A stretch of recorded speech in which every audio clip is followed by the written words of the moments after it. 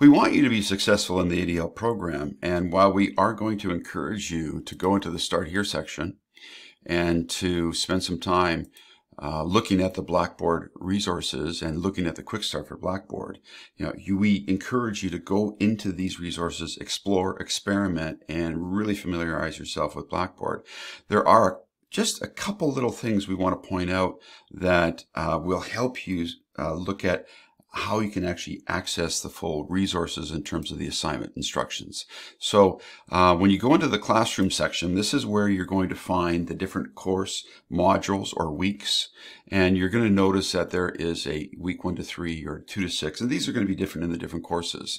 And so when you go into this first week and you scroll down and look at the learning outcomes, video resources, we use a similar structure in all of our courses. There is an innovation proposal. Click here to submit. This is an assignment, okay? There's also a contribution to your learning community assignment, but if you want to take a look at the actual assignment, and when you click on it, you will notice a view assessment section here on this little window that pops out.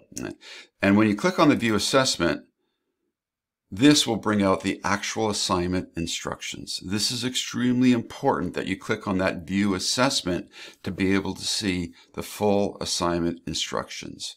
And then once you've got access to these assignment instructions, you'll be able to see what you need to be able to do for your first assignment in whatever course you're in. I'm currently showing you what happens in ADLD 5305, and these are the assignment instructions for the innovation proposal. So to go through this just one more time, when you go to the individual assignment, like this innovation proposal, you click on that and you're going to see this little window come up on the side.